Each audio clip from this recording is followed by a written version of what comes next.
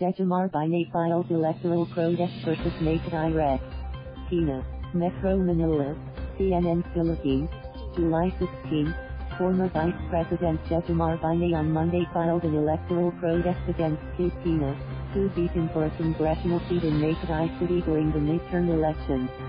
Binay, in a 70-page protest filed before the House of Representatives Electoral Tribunal, HRET, contested the election and proclamation of Peña, who won as Makati City 1st District Representative by a margin of 5,806 votes.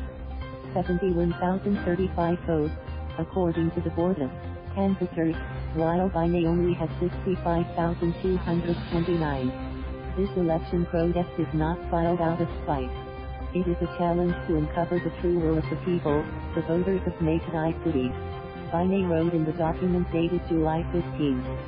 Citing various manifestations of fraud, anomalies, and irregularities, Binay appealed for the Tribunal to conduct a manual recount of votes in all 235 cluster precincts in the city. There were simply numerous reports of machine malfunctions, voter disenfranchisement, and other issues pertaining to widespread fraud, the protest read. Considering the slim margin between their vote counts, the electoral protest says the votes in contest are crucially determinative of the true representative of Makati's 1st District.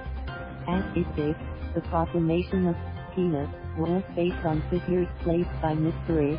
It added. Apart from a manual recount, Binay also asked for a comprehensive and forensic analysis of the automated election system, including the accuracy of vote counting machines, the printed and electronically generated ballots, and election returns. He also accused Peña of engaging in vote buying, saying that the latter's group handed out 500 to 2,000 to voters. Her Makati mayoralty post after a landslide victory against her brother, Junjun.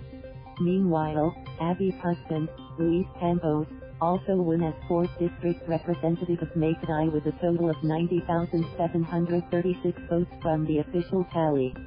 Thank you for watching. Please subscribe.